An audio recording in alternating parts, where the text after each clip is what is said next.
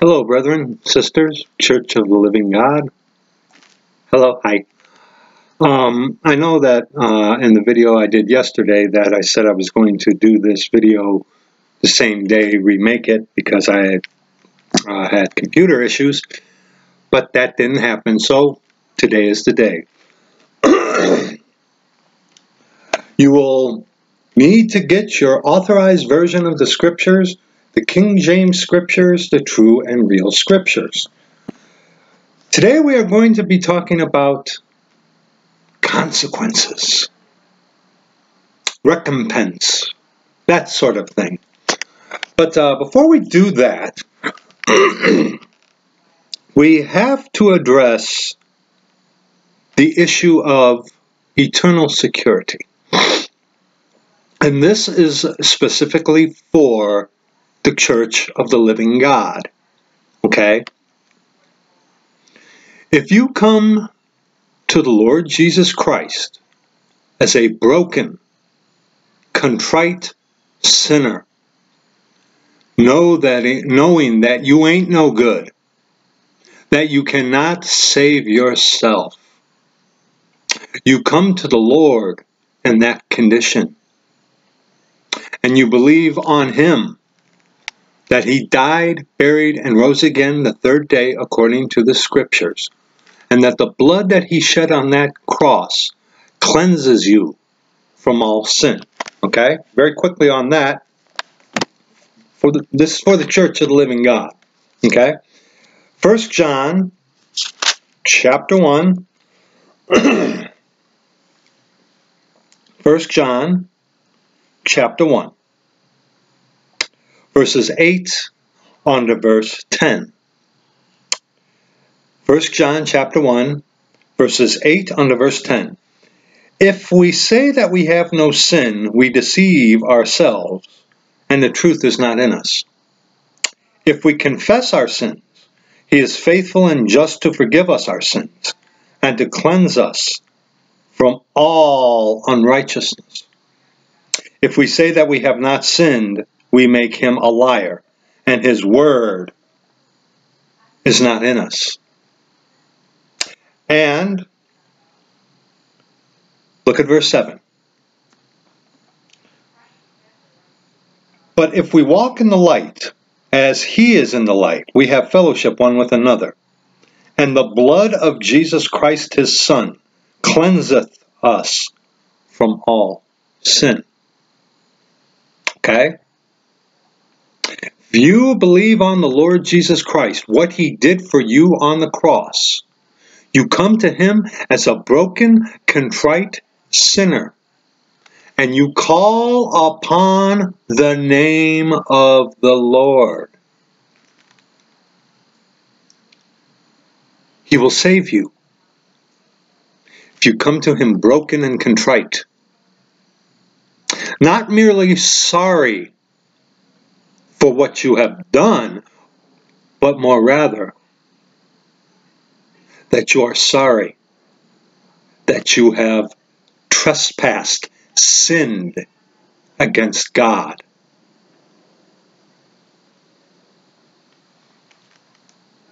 It's not just that you're sorry for the actions or the thoughts that you took. No. It's a godly sorrow that you have offended, sinned against God Himself, the Father, our Lord Jesus Christ. You come to Him broken. And that brokenness is of your self-righteousness, of your pride. That is what you are repenting of. That is what you are turning away from, your self-righteousness. Okay? And you come to Him, the greater. Lord, I deserve to go to hell. I can't save myself, Lord. You died, buried, and rose again the third day, according to the Scriptures, for me. Lord, believe your word, the authorized version of the scriptures, the King James scriptures, the true and real scriptures. And I believe on you, Lord. I trust on you that you have paid my debt that I cannot pay. I trust on you, Lord. And you call on him. Please, Lord Jesus Christ, save me.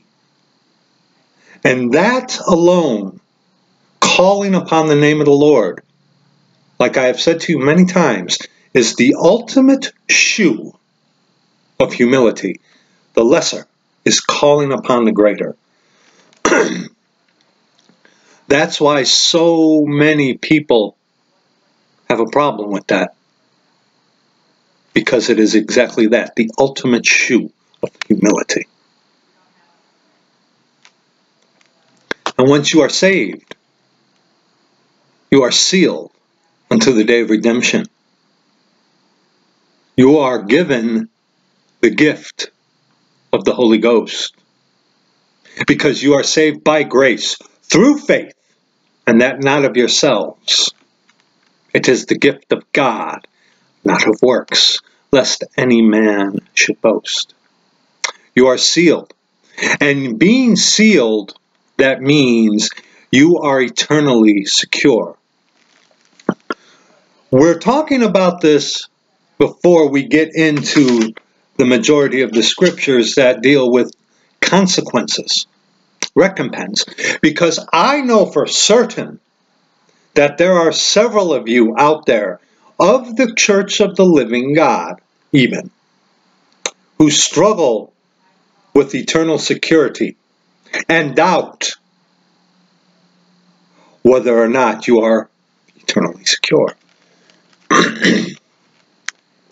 And in correspondence and in conversation with a lot of people, and there have actually been quite a few people I have spake with about this, it usually comes back to one thing. And what might that be? How could I, if I were truly saved, if I were eternally secure, how could I have done such things?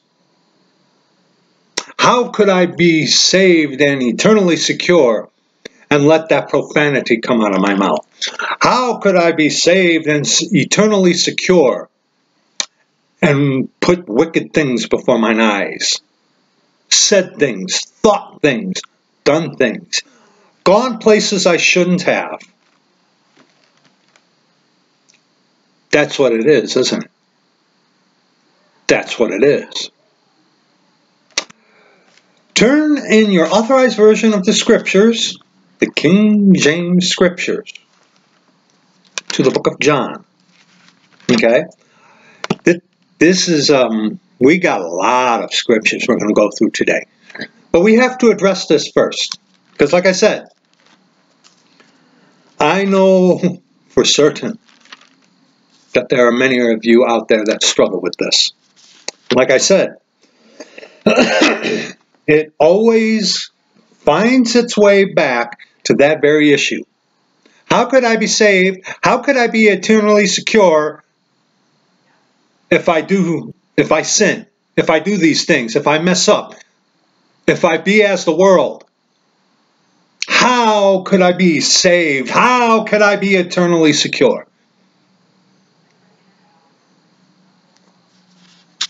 How, right?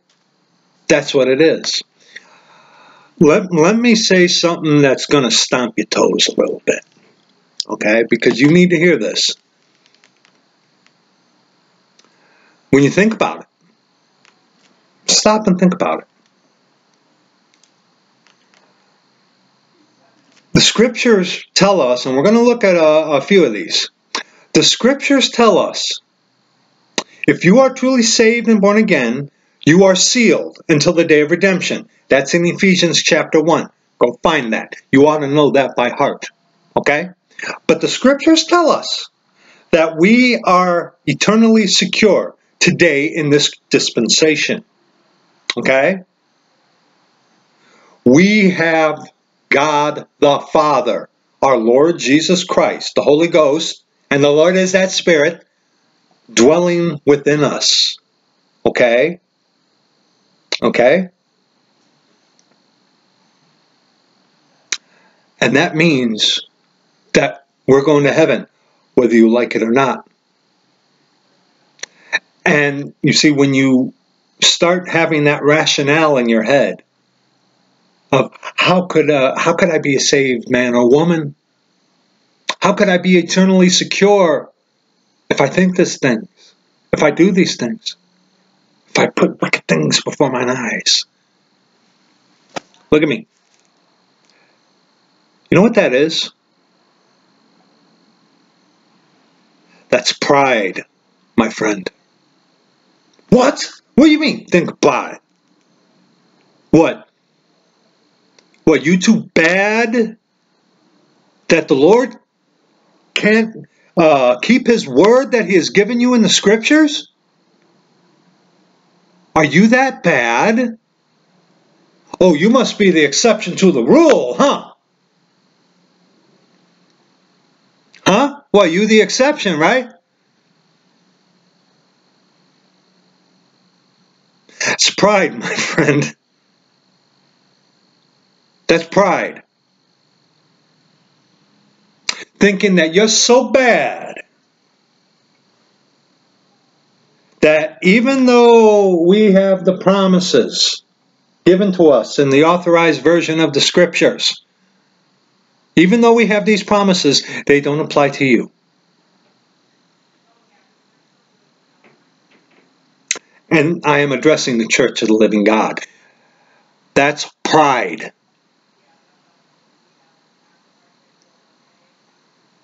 You might not have heard that before, and you might not want to hear that. And with those I have spake with, where this thing comes up, I have never bluntly said that to them, but I'm saying it now. Let me put it to you in this perspective. Jeffrey Dahmer is in heaven. Well, you think you're worse than he is, right? That's insignificant.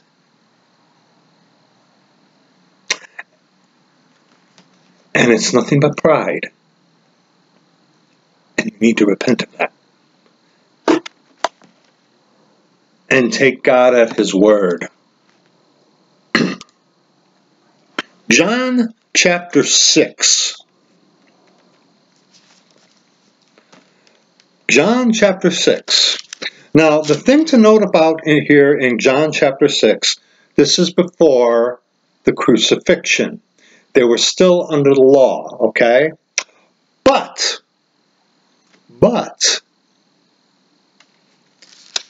what we are going to be looking at here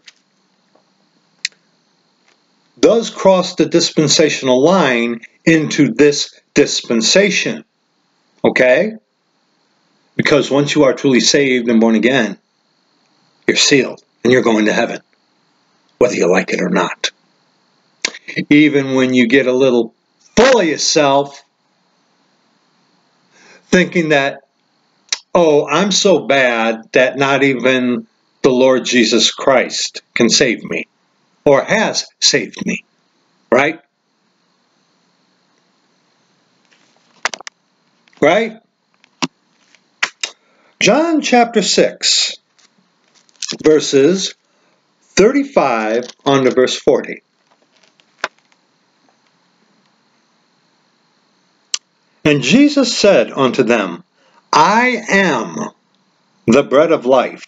He that cometh to me shall never hunger, and he that believeth on me shall never thirst.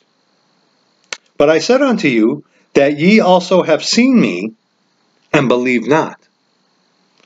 All that the Father hath given me shall come to me, and him that cometh to me, are you looking at that?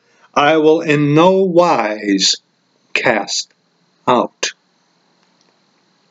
For I came down from heaven, not to do mine own will, but the will of him that sent me. And this is the Father's will, which hath sent me, that of all which he hath given me, I should lose nothing, but should raise it up again at the last day. And this is the will of him that sent me, that every one which seeth the Son, and believeth on him, may have everlasting life, and I will raise him up at the last day.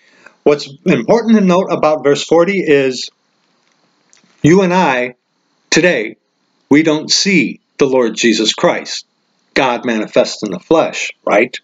But obviously, okay? Verse 40 is signifying the dispensational difference. But, and believeth on him. You see? John chapter 10. John chapter 10 now is very significant because the Lord makes the very first, in the gospel accounts, makes a reference to the catching away of the body of Christ before the time of Jacob's trouble. That's what's very significant about John chapter 10. But we're going to be reading in John chapter 10, verses 25 on to verse 30. Okay? John chapter 25, John chapter 10, verses 25 on to verse 30. Okay? We have to go through this first. Okay? We have to. Because there are those out there who are going to say, once we get into the scriptures concerning consequences, they're going to be saying things like, oh, you're saying they can lose their salvation. No. No. But there are a lot of other things you can lose. There are a lot of consequences that can come to you for dabbling in sin. And there are also other recompenses that can be done unto you for adhering to the scriptures. It works both ways, see. So, John chapter 10, verses 25 on to verse 30. Jesus answered them. Okay, they said, well, we'll read verse 24. We've read these before, but we have to address this first. So bear with me. Then came the Jews, we're reading 24 on to verse 30 now. Then came the Jews round about him, and said unto him, How long dost thou make us to doubt? If thou be the Christ, tell us plainly. Jesus answered them, I told you, and ye believed not. The works that I do in my Father's name, they bear witness of me. But ye believe not, because ye are not of my sheep. As I said unto you, my sheep hear my voice, and I know them, and they follow me. And I give unto them eternal life, and they shall never perish, neither shall any man pluck them out of my hand. My Father, which gave them me, is greater than all, referring to the soul of the Godhead, okay? My Father, which gave them me, is greater than all, and no man is able to pluck them out of my Father's hand. Right here. I and my Father are one in essence. No. I and my Father are one in divine nature. No. I and my Father are one. Then you see that the Jews took up stones to cast at him, to kill him, because he just told them that he is the Father. And very quickly on that, go to John chapter 8, verses 23 on to verse 24. Come on.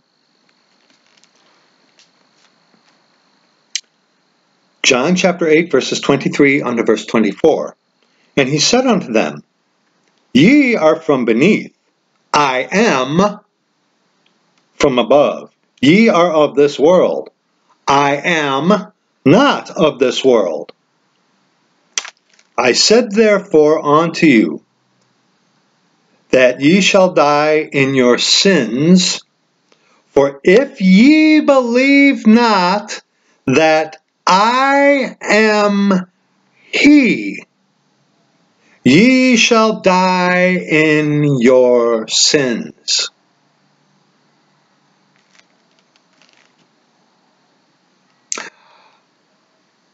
By the way, what Jesus are you believing on? One of three persons? No.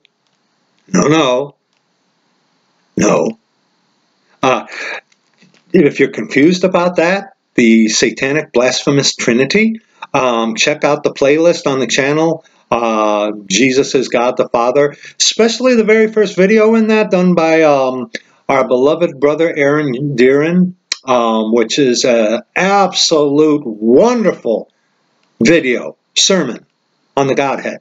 If you have any questions about the Godhead, one God consisting of spirit, soul, and body. But he says right here, for if ye believe not that I am he, ye shall die in your sins.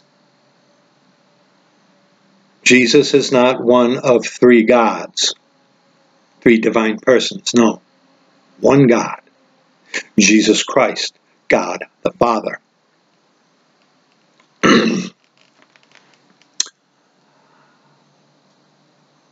There may be some of you out there who may be struggling with that because you believe in the second person of the satanic Babylonian Trinity, which I can only imagine would be a stumbling block. Do you get it? Unless you believe on the Lord Jesus Christ, who is God the Father,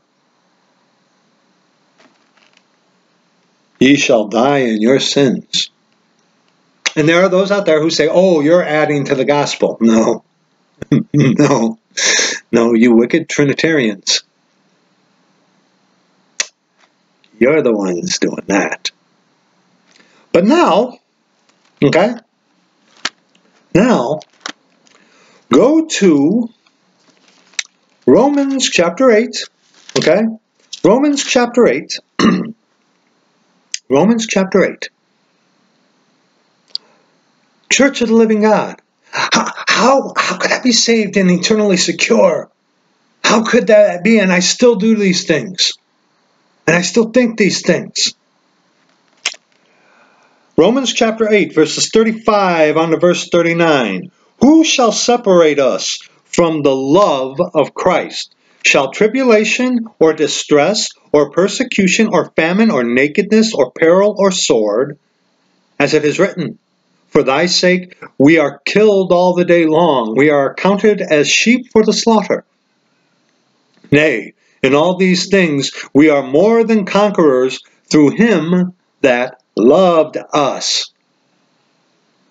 For I am persuaded that neither death, nor life, nor angels, nor principalities, nor powers, nor things present, nor things to come, nor height, nor depth, nor any other creature shall be able to separate us from the love of God which is in Christ Jesus our Lord. What's going to separate us from the love of Christ? One of you brainiacs out there might say, well, sin is not mentioned in there. Okay. Go to now 2 Corinthians. 2 Corinthians.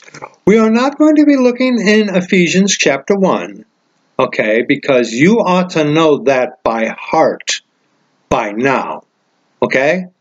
We may do it for some of you babes in Christ out there, but you ought to know that by heart. 1 Corinthians chapter 1, verses 20 or 2 Corinthians chapter 1, verses 20 on to verse 22. Okay? 20 on to verse 22 in 2 Corinthians chapter 1. For all the promises of God in him are yea, and in him amen, unto the glory of God by us. Now he which establisheth us with you in Christ, now he which establisheth us with you in Christ, and hath anointed us, is God, who hath also sealed us, and given the earnest of the Spirit in our hearts. Okay? And now 2 Corinthians 5, verses 17 on to verse 21. Go there, come on. 2 Corinthians 5, verses 17 on to verse 21. Therefore, if any man be in Christ, he is a new creature. Old things are passed away. Behold, all things are become new. And all things are of God, who hath reconciled us to himself by Jesus Christ, and hath given to us the ministry of reconciliation. To wit, God was in Christ, God the Father, the soul of the Godhead. Jesus Christ is God the Father, okay? To wit, that God was in Christ, reconciling the world unto himself, not imputing their trespasses unto them, and hath committed unto us the word of reconciliation. Now then we are ambassadors for Christ, as though God did beseech you by us. We pray you in Christ's stead, be ye reconciled. For he hath made him to be sin for us, who knew no sin, that we might be made the righteousness of God in him. See, in him. God's righteousness. Okay? Now see where he says in here, in verse 19, not imputing their trespasses onto them, that, hello, means eternally, salvifically. Do you look at the, don't look at me, look at the verse. Look at the verse. Okay? To wit, that God was in Christ, reconciling the world unto himself, not imputing their trespasses unto them, and hath committed unto us the word of reconciliation. Not imputing their trespasses onto them. Okay? Sin is not going to keep you out of heaven. Okay? If you are truly saved, born again, of the church of the living God, you are sealed. Okay? Do you understand that? Okay? For those of you I have talked to outside here, YouTube, personally, email, phone calls, Skype, stuff like that, okay? I'm being a little blunt on you on this, because you got to get this through your head. Your sin is not going to keep you out of heaven. Okay? It isn't. It's not. It's not. Okay? Because we're going to look at Ephesians. I know a lot of you brethren out there who have been walking, been saved for a few number of years. There are babes and those who are, not saved, who do watch me. So bear with me, okay? Ephesians chapter 1. All right? Ephesians chapter 1, verses 13 and 14. Okay? In your scriptures, okay, take your pen, circle these verses, underline them, okay? Underline them, do whatever you got to do, get a highlighter, mark these, memorize these, and put them right here. Okay? Ephesians chapter 1, verses 13 on to verse 14. In whom ye also trusted after that ye heard the word of truth, the gospel of your salvation, in whom also after that ye believed, ye were sealed with that Holy Spirit of promise, which is the earnest of our inheritance until the redemption of the purchased possession unto the praise of his glory. You are sealed until the day of redemption. Eternally secure. You are saved of the Church of the Living God. You're going to heaven. Stop worrying about that. Okay? And also, I love you. Humble yourself and repent of your pride in thinking that, oh, well, my sins are just that much more bad that the blood of Jesus Christ can't wash that away. Or because even though I believe on the Lord Jesus Christ, I am trusting on the man, Christ Jesus, even though I came to him as a broken, contrite, repentant sinner, repenting of my self-righteousness and believing on him, even all that, okay? But yet my sins are just that much more. No, that's pride. Repent of that and get that out your head, okay? Okay? Yeah. Especially at this time. That's exactly, if you are of the Church of the Living God, okay? Especially at this time, that's what the devil wants you to believe. Okay? You get it?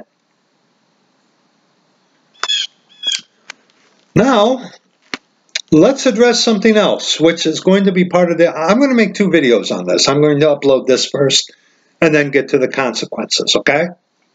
But there is something we have to address. 1 Corinthians chapter 3. 1 Corinthians chapter 3. Verses 13 on to verse 15. Okay?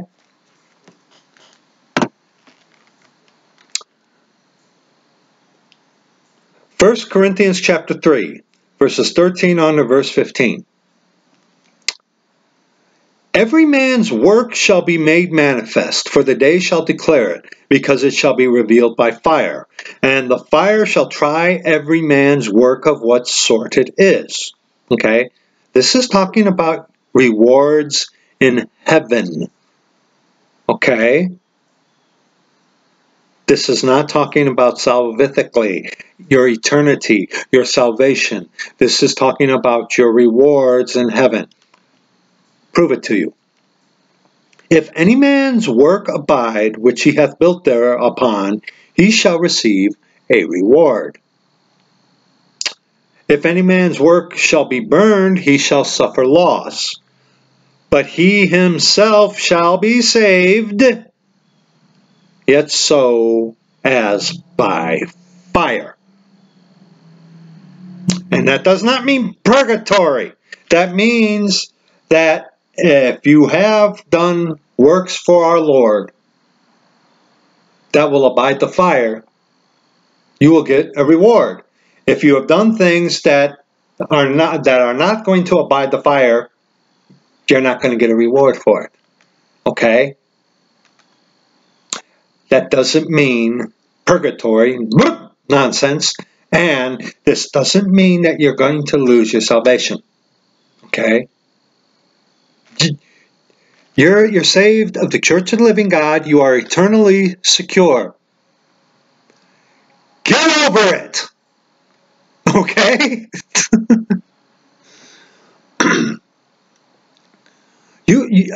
You're saved, born again, truly of the Church of the Living God. That's one thing you don't have to worry about. Okay? If you're a false convert, on the other hand, that's something else. But if you are truly saved,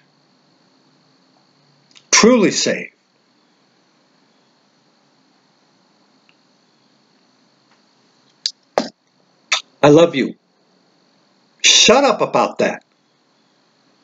Okay? I love you. I love you, brother, sister, Church of the Living God.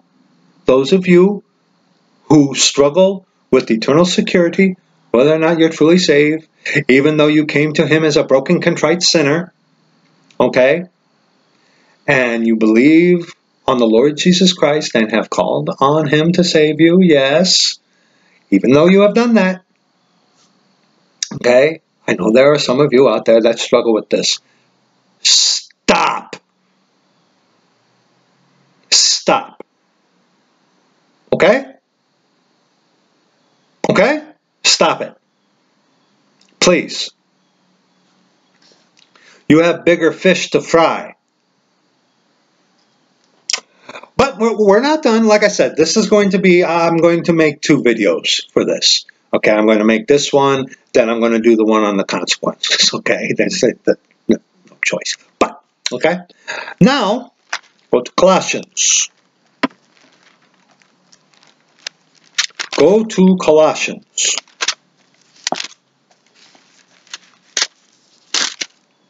Colossians. Chapter 1. Colossians chapter 1. Verses 1 on to verse 23. Verses 10 on to verse 23. Beg your pardon. Colossians chapter 1, verses 10 on to verse 23. Okay? You're saved, sealed, born again, Church of the Living God. That ye might walk worthy of the Lord unto all pleasing, being fruitful in every good work, and increasing in the knowledge of God. Are you increasing in the knowledge of God? How do you do that?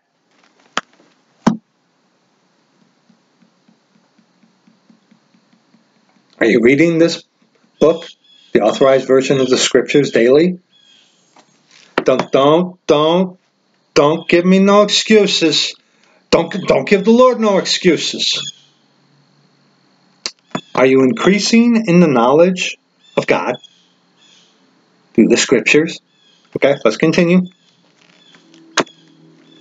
Strengthened with all might according to his glorious power, unto all patience and long-suffering with joyfulness, giving thanks unto the Father, which hath made us meet to be partakers of the inheritance of the saints in light, who hath delivered us from the power of darkness. Hath delivered us. Not is delivering us. No, hath delivered us. Definitive. Okay? Get it? Okay, let's continue. And hath translated us into the kingdom of his dear Son. Hath translated us. Definitive. Again, do you get it? In whom we have redemption through his blood, even the forgiveness of sins. Yes, even yours. I'm speaking on to the Church of the Living God, obviously. Okay? Who is the image of the invisible God, the firstborn of every creature. For by him were all things created, that are in heaven and that are in earth, visible and invisible, whether they be thrones or dominions or principalities or powers. Modern Bible perversions mess this verse up.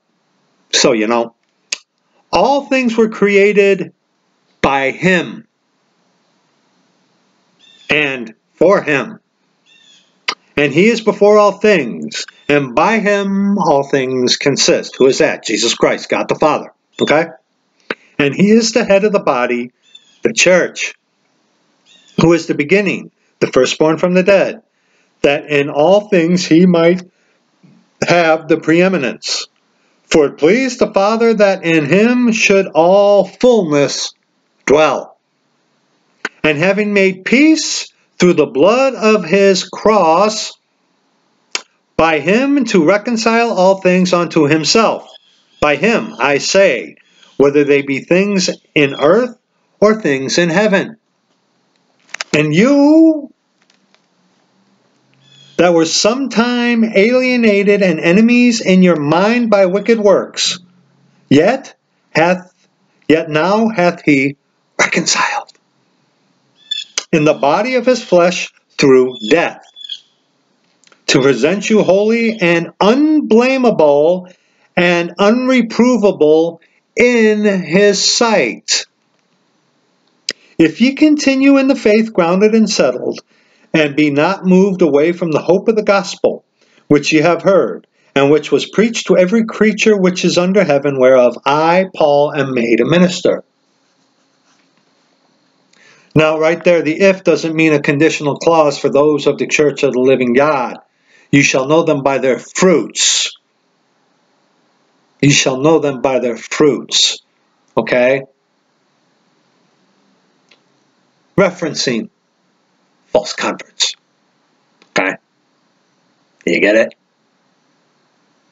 Okay? And Colossians chapter 2, verses 6 on to verse 15. Then we'll be done with this video. Wife's going to be home in a little bit. Then I will get to the consequences video. Okay? Bye. Colossians chapter 2, verses 6 on to verse 15. As ye have therefore received Christ Jesus the Lord, so walk ye in him, rooted and built up in him, and established in the faith, as ye have been taught, abounding therein with thanksgiving. Beware lest any man spoil you through philosophy and vain deceit, after the tradition of men. Catholicism. After the rudiments of the world, and not after Christ. For in him dwelleth all the fullness of the Godhead bodily, spirit, soul, and body. The Holy Ghost is the spirit. God the Father is the soul. Jesus Christ, the Word made flesh, the body. One God. One God. Okay? And ye are complete in him, which is the head of all principality and power, in whom also ye are circumcised with the circumcision made without hands, in putting off the body of the sins of the flesh by the circumcision of Christ. And that is referencing to you being sealed, okay? Sealed until the day of redemption. Okay? That circumcision made without hands, the circumcision of Christ, is that you are sealed until the day of redemption, that you have the Holy Ghost, and the Lord is that Spirit. Okay? Please understand that. Let's continue. Buried with him in baptism, wherein also ye are risen with him through the faith of the operation of God, which hath raised him from the dead. And you, being dead in your sins and the uncircumcision of your flesh, hath he quickened together with him, having forgiven you some trespasses. Having forgiven you all trespasses. All. Do a word study one day on your own time on the word all. All. All. Past, present, future. That now, see, that doesn't mean that you don't have to confess sins when you commit them. No. No. Again, it points to eternal security. But you as the Church of the Living God, who follow these twits, these cheap gracers, who skip over repentance, contrition, okay, brokenness, and say that repentance is going from belief to unbelief. Brother Alexander, what verse is that in James? Huh? I love you, brother. Forgiving you all trespasses, blotting out the handwriting of ordinances that was against us, which was contrary to us, and took it out of the way, nailing it to his cross.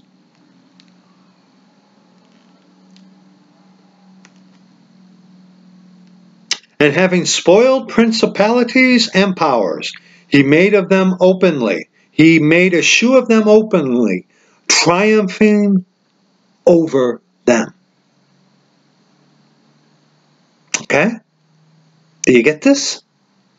Yes? Yes? Okay? Now that is going to be it for this video. Okay? Like I said, I'm going to make this 2 parts. This had to be addressed first. And in the consequences video that I will be doing, Lord willing, I'm going to put this in the description box, of course, along with some salvation message 1 or 2. Okay? There are many other scriptures, too, that we could go to for eternal security for today in this dispensation. Okay?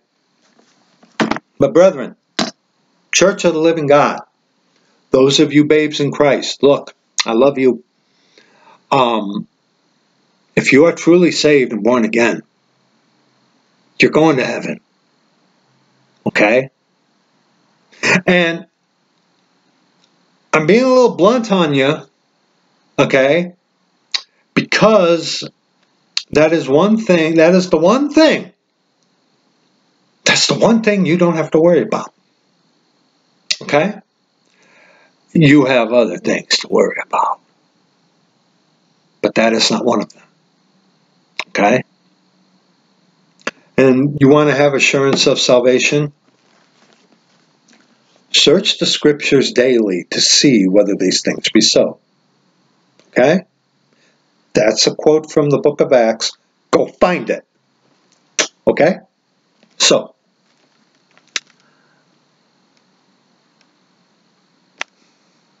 I love you.